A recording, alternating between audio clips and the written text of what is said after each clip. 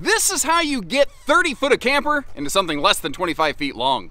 Plus, this thing tops out at 5,600 pounds maximum weight, and with tandem axles and a short length, that makes for an absolutely awesome, easy towing scenario. Then factor in no slides, and that's just simple and easy as it is, but you're getting kind of the space and the features of a slide out thanks to that drop-down front Murphy bed. It kind of expands the living room when you need it, but nothing says you have to use it like that. You can just leave the bed down if you want to.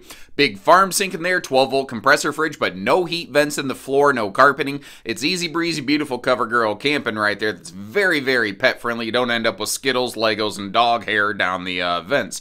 Double over double bunks with a privacy curtain gives you the space to sleep a bunch of folks. And I love the little phone pockets and power outlets up in there. Now, being a little bit taller, somebody like me can actually fit in the bathroom. Pretty good space overall in there. So in case you ever wondered,